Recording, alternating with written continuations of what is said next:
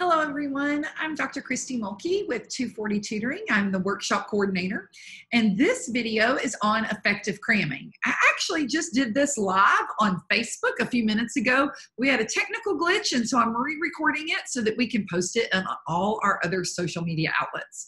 So I want to talk to you today about how do you prepare for a certification exam or a standardized exam when you have a limited amount of time. So let's get started. We're going to effectively cram. Now I'm going to share my screen with you so that you can follow along and see everything I'm talking about. So we are talking about effective cramming, and that is going to be test prep strategies on a time crunch. So in this case, we're looking at a 2 to 3 week window. So when you have 3 weeks or less to prepare for your exam, here are some strategies you can follow to give you the best chance possible to be successful. Now, at 240 Tutoring, we always recommend that you take 2 to 3 months to study if possible, but we know sometimes life gets in the way and we just need some simple steps to follow. So that's what we're going to talk about today. So if maybe you've been asked to add a certification so you can teach something else by your administrator, or you've decided to apply for a job and you need another certification, or let's be honest, maybe you just procrastinated and now you only have a few weeks to study and you're trying to figure out, how do I do this? So I'm going to give you some simple steps to follow. So let's get going. First thing you need to know is you've got to know the test structure. So this is going to be task 1 for you, is I need you to go find that test blueprint. Now, blueprint is just something that tells us the structure of that test, how it's laid out. So we need to know time limits, if those exist. Time limits, if those exist, and number of questions. All right, so total number and then number of questions by topic. And so this is essential information to cramming. We have to know that. And then the next thing I want you to look for is pretty much in every standardized test in that blueprint, they're going to have that content broken into categories or topics or standards or competencies, however they have it done. Those can range from 3 to up to 10 or 12 competency standards topics that are going to appear on that test. So basically, they're looking at, have all these questions, and these 8 questions or these 15 questions all fit under this topic. So what we need to know is how much weight is given to those topics. And by weight, I mean how many questions are under that topic. So let's say I'm taking a general science test and there are 4 different categories or topics. We've got life science and earth science and physical science, and then maybe science, safety, and processes. And so we've got 4 different topics there. We need to know what those are. And let's say that they told us on that science test that life science was 60% of the test, and then maybe earth science was 25% of the test. And then maybe physical science is 10% of the test. And then, that science, safety, and procedures is another 5%. Now, that's not very realistic. It'd probably be a lot more even, but we need to know that information. And what I want you to do is what I just did. List them out from greatest to least. So I want you to list out those topics and figure out what has the heavier weight, what has the least amount of weight. And by weight, we mean number of questions. So if we were looking at a 50 question test, how many of those 50 questions? Well, 60%, how many is that? 25%, how many is that? So that's the first thing we need to know. This is task number 1. First thing I want you to do.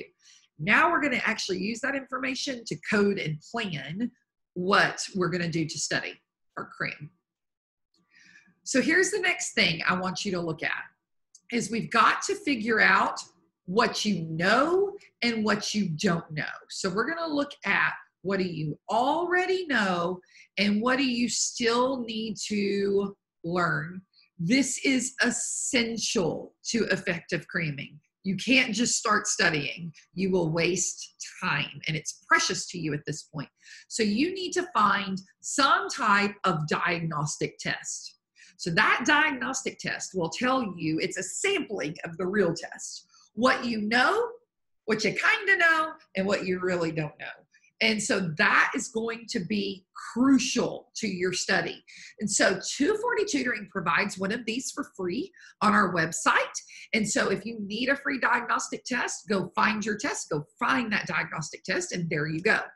A lot of test creators, so whatever company creates your test, will provide a free test. Some states provide a free sample test. All of those can serve as diagnostic. It doesn't have to be called diagnostic. You just need a representative test, because we're going to use it to diagnose you. What do you know, and what do you still need to learn? Now, once you take that test, you're going to need to look at your data, okay? This is what teachers do, and if you watched my live video, you heard me say this is the same strategy I would use as a teacher if I was looking at a kid who had a small amount of time frame and I needed to get them ready for a test. Same steps, okay? So we're going to take that data from that diagnostic test and we're going to examine it. So we're going to look by content or topic. Now I have a note in here, and this is something I failed to say in the live, so we'll add it in here. If you are taking a multi-subject test, so some of our states that have tests with subtests within them. So a lot of elementary tests will have an ELAR, a science, a social studies, and a math. You're going to have to look at your data by subtest, okay? Or by content or topic. So we're going to have to approach it two different ways. Now, in this scenario, we're going to go with content or topic, but you can follow these same steps if you're taking a test that has multiple subtests. So you're going to need some kind of report, hopefully. If you take our 240 Tutoring diagnostic test, we will generate a report for you that will tell you how you did by topic. You can do this yourself. So you can just look at what questions did I get right? What topic does that fall under? And what did I get wrong? And what topic does that fall under? So you're going to have to figure that out if you choose to take a test that doesn't provide you any kind of report. Now we're going to color code that, and I'm going to show you on the next slide exactly how I want you to do that. So here we go. We're going to color code those topics from that diagnostic test. So I want you to look at how did you do on those topics. So let's say I took that science test that we were talking about, the theoretical one with the bad percentages, but we're going to roll with it. And let's say my weakest area was physical science. So in that weakest area, I'm looking at, I got less than 50% of the questions right. Not that I made a 50 overall, but let's say there were 10 questions in physical science and I only got 3 out of 10 correct. So that's what would go over here, less than 50%. So let's say physical science was my weakest. Let's say my strongest, the ones I got greater than, you know, that 65 to 70% of those questions correct. So again, if we had 10 questions there, we'd be looking at 6 to 7 of those were correct. Let's say for this scenario, that was for me, earth science. Now, it's a little bit ironic because most people struggle with earth science more than any other strand of science, but we're going to pretend for just a minute. So earth science, that's where I did really well. Now the bubble, the ones in the middle, are going to be the ones anywhere from that 45 to 65%. Okay? So if I had 10 questions, I got 4 to 6 of them right, somewhere in that range. So I'm not good at it, but I'm not horrible at it either. I kind of know some things. So these are what we're going to call the bubble questions. And let's say for this scenario, for me, that was life science and maybe those science safety procedures and processes. Okay, so I'm going to list those out, color-coded. Red, I did not do well at all by topic. Yellow, that bubble area, I'm not quite there, but I'm getting there. And then green, I got this. I pretty much know this content. I can demonstrate some mastery. So once you have that done, this is going to be task 2, okay? We're going to move on. And we're actually going to look at how do I study this? Now that I have all this data, what do I do to study? So I want to take a real simple approach to help you figure out how to do that. Now, written out like this, it looks confusing. So I have a graphic to help you out. So let's take a look. I want you to look at this graphic. Now, over here, you will note we have the content topics by how I did on them. So from the ones I did the poorest on to the ones I did the weakest on. Then down here, we have those same topics listed from the ones with the least amount of questions to the ones with the most amount of questions, okay? Now that's the thing we have to start with. So you're gonna take those topics and start writing them in. So for me, I did really strong in earth science, but it was a medium weight on the test. So I'm gonna list earth science right here. I was on the bubble on life science, but it was the most heavily weighted. So I'm going to list that one right here. Then I did really poorly on the physical science, but it was a pretty low weight. Did I say I did poorly? Yeah, poorly on the physical science. It was a low weight on the test. So it's either going to be here or at best here. And then that science safety was a bubble for me, but it is a low weight on the test. So I'm going to list it here. Now in this example, I only have 4 topics, so it's a little bit tricky. If you have a test like that, you may have to break this down a little bit more. So let's say earth science included some space science. So let's say earth science had 10 questions. And of that 10, 3 of the 10 were on space. So, you know, the moon, the sun, the earth, and how they all move and relate to each other. And I actually missed 2 of those 3 questions. Okay. So I might put space science down here. I might just break some of that apart. And you absolutely can do that. So if you need to break that down a little bit more specifically, you can. Now I'm going to erase all that just so I can draw a little bit more. So once you have them all listed in there, now let's focus. The first area I want you to focus on is your bubble topics that have the highest weight on the test. So if you had anything in this box, this is where we're going to start. We're going to start right here, and we're going to focus on that content. I'm going to study there first. The next set of content I'm going to focus on is my bubble content. It had a medium weight on the test, okay? I'm going to talk about why we're starting with the bubble in just a second. But that's where we're going to start, those 2 things. Bubble questions that have heavy weight, bubble questions that had a medium weight. Then the next thing we're going to move to is those weak questions that have a high weight, or those weak topics that have a heavy weight on the test. I've got to take a look at that. If time allows, I'm going to move here. Notice, big note, if time allows. This is the 4th area to focus on, those weak questions with a medium weight. Now, let me show you something and tell you some common things that people do wrong. People will start just studying. I've got to study science. I've got to study science. And they'll start studying all this stuff. Well, guys, when time is precious, you don't want to spend time studying things you really already know. That's not effective use of your time. So we're going to go with, I know those. I'm not going to spend time studying them, or not a great deal anyways. And I'll talk about that in just a second. Another common mistake is people will spend all their time looking at this red weak content. So let's say I did poorly in safety, but it's only 5% of the test. Why would I spend hours studying there? I'm just not going to get much bang for my buck. And when I have a time crunch, I've got to get the most out of every minute that I have. So I'm not going to focus on these areas. So if you had anything in these boxes, we're not touching it. Now, what I want to show you is for most tests, these certification exams especially, we're looking at around a 60 to 70% passing. So you need to get 60 to 70% of those questions right in order to pass. That can vary. It can go down, it can go up. So don't hold me to that. Know what it is for your state and your test. I want to show you something.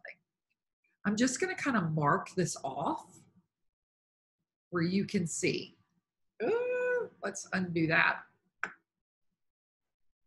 My pen sometimes goes a little crazy. Okay, so let me try that again. We're going to look at pen back.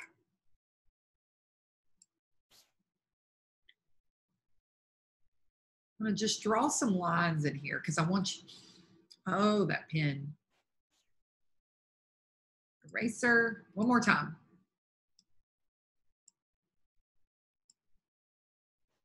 Okay.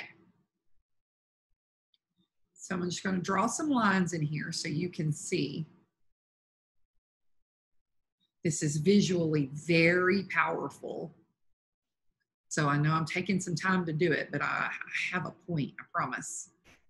Okay. So if we look at this, and we need 60%, if we study, we already knew all of this, and we fill in these holes, I've got more than half the content of the test. That's so powerful. If I can even add this in, that's great. All right. But the mistake so many people make is they spend time studying up here. And they already knew this stuff. Or they spend time studying over here and it's just too far to go. I've got to get from here, what I don't know, to here to be mastery, and I only have 2 weeks to do it. I can't do that if I'm way back here. So I'm not even going to focus here. I want to try to get the best use of my time. So now that's your last step. So blueprint, know the weight. Take the diagnostic test, get your data, and then use that to figure out what you're going to study first. Okay. From there, you're going to make a plan. You're going to make a plan. And so you're going to know what you need to study from that last slide, from that graphic. You know, those bubble areas with heavy weight, bubble areas with medium weight, weak areas with heavy weight. That's the focus. And I'm listing those out in order. Next step, identify your resources. You've got to figure out what resources you're going to use to study that content. Now, let me tell you about resources. When it comes to test prep, there's basically 2 types of test prep, maybe a third, okay? But one will be a lot of practice questions and a lot of practice tests. That's great if you're getting familiar with the format and timing and all of that, but it's not going to help you learn what you don't know. And so that is critical. So in this case, we don't need a resource that just has tests. We actually need some content. Now, if you choose a resource that has tests, you're going to need to couple it with another resource that has content, because we've actually got to go back and learn that content. And so how do I learn this information so I can do well the next time I see a question about it? Make sure those resources are reliable, that they're aligned to your test and to your state, and to your standards. Now, once you have those resources, you're going to schedule your time. All right, so set aside time each day, if at all possible. Now, if you have some crazy days like, Monday, my schedule's just nuts, I can't. Well, you can make up that time other days of the week, but schedule it. Put it in your planner, put it in your calendar, put it in your phone, however you need to. Schedule that time, make it a priority, and focus it. Now I know what I'm going to do. Chunk up that time if you need to. So maybe you get up 30 minutes early and you have 30 minutes in the morning. Maybe you take your hour lunch break and you take 15 minutes to eat and you take 45 minutes to study. Maybe you come home, relax for a little bit, take an hour to study, eat dinner, take another 45 minutes to study. You can get more focused time if you break it into those smaller chunks. Now, once you have that time in your calendar, figure out exactly what you're going to study each session. So you already know what you need to study. Now, plan that. So today at lunch, I have 45 minutes. I'm not sitting there going, well, what am I going to study? What do I need to get? You already know. You have that ready to go. Now, here's the thing I wanted to come back to. If time allows, so let's say you schedule that all out and you realize I have a little chunk of time, a couple of days before the test. You can do a quick review of other content not addressed through this process. So you can go back and review some of that green. Maybe the areas where you felt just like, oh, I know it, but maybe I'm a little unsure. Maybe go back and review some of that weaker content, but it's only if time allows. Now, some general tips to help you as you cram. Find a quiet space to focus. You've got to have some quiet space. So maybe you leave your house. Maybe you go into your room and close the door. When I was working on my doctorate, I remember going and sitting in my car because I had small children, and I would just go sit in my car because it was quiet and I could focus. Maybe you go to a coffee shop and put on some headphones and whatever you need to do that's a quiet space, not where a lot of people are going to be interrupting you. Set little goals for each study session and reward yourself for those goals. Like, I'm going to get this much done. And if I do, I'm going to get me a snack, or I'm going to watch a little TV. You can set that. So maybe I'm going to study for an hour, and as soon as I'm finished, I'm going to sit down and watch this movie with my friend, or whatever the case may be. Just set little goals. This is a big tip. We all like to study with someone, or most people do. I want you to only use a study buddy if they are in the same situation. By that, I mean same test, and they're also cramming. It can be really dangerous to study for the same test with someone who has 3 months, because they're going to be more likely to get off topic. They're going to be more likely to move slowly, and you need to focus and you need to move quickly. So only if they're in the same situation. Again, use reliable resources. Then have realistic expectations of yourself. Don't tell yourself on a Saturday you're going to study for 10 hours straight. It's not going to happen. Most people cannot do that. So if you have a hard time attending to a task, set reasonable expectations. Break it up into chunks. You're more likely to do 4 2-hour chunks than to try to do 8 hours straight. Also have realistic expectations of your resources. Guys, there's no resource out there that you're going to find that has the same questions in their materials that you're going to see on your exam. Just not going to happen. One, if that company had that, that would be copyright infringement. Two, no state's ever going to give the exact test to any company. If they did, they'd already be millions of dollars and everybody would know who they are and everybody would be using them. So it's just not a realistic expectation to think that any test prep resource is going to have the same questions that are going to be on the test. Also know that the content may not exactly be what you see. So maybe you watch a video that talks about place value and it doesn't go past tenths and hundreds. And then you get to the test and see something on thousands. That could happen because there's no resource that's going to have every bit of content you could ever need to know. So just keep that in mind. Question, should I do another practice test? Y'all, this one's a big if. There are pros and cons to this. If time allows, you finish all your study and you kind of want to see where you are and how much you've grown, you can take another practice test if you have access to one. Now, pros, it can give you a boost of confidence if you do well. Con, if you don't, it can really send your stress through the roof. And so what I recommend are little quizzes along the way. Now, if you're using our 240 tutoring materials, as you finish each set of content, there will be a short quiz that you can take to kind of see, did I get that? Did I learn that? And so little quizzes along the way. You can also pull from other resources and do some practice questions related to that topic. A big test at the end, it can be helpful if you do well, but if you don't, it can really be a hurt to your self-esteem and to your stress level. Vocabulary, here's a big tip. As you're going through content, as you're doing those little quizzes or practice questions along the way, so you're looking at that content and practice, I want you to keep a little running list of words you don't know. Okay? Keep a running list. Type it, write it, whatever you need to do. Keep a running list of words you don't know. Those can be content words. So maybe I don't know what erosion is. Maybe I don't know what the Pythagorean theorem is.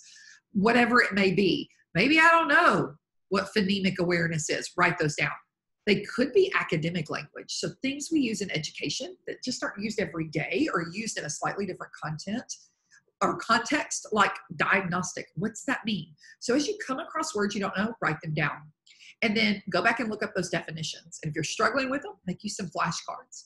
There are some resources like 240 Tutoring that have flashcards built in so that you can review that key vocabulary as you're studying. Now, some final thoughts. I want to throw this in for retesters. If you have taken an exam and have failed it, this process will work for you. This process will work for you. So if you've taken an exam and failed it and not done as well as you wanted to, I want you to take that score report you get, because it will already most likely be broken into topics, competency standards, categories for you with percentages and number of questions you got right. So half the legwork's already done. Then you can go through these same steps and plan how you're going to prepare for your next test. Because a lot of people test 30, 45, 60 days, 90 days, depending on how long you have to wait right after. And so that's still a fairly limited time frame. So you can tackle that retest with the same steps that we just did here. Now, remember, we want to focus and work smart. When we're in time crunch, we're working smart. If you need some other resources, please follow us on social media. I will have the links to all of these things I've listed here in the comments of these videos. So this will be on Facebook. The live was on Facebook. It will be in our test-specific groups, YouTube, Instagram. So follow us there. You'll also find a lot of other resources on those social media pages. So take a look. If you have any questions, you can drop them in the comments. We do monitor those and try to respond to those as quick as possible. Or you can email us at workshops@240tutoring.com, and we will get back to you to provide the best assistance we can. Of course, there are links to our resource pages and our study guides. So I wish you all the best in your cramming efforts, and know that we are here to help you. This, again, is Dr. Christy Mulkey with 240 Tutoring. Thank you.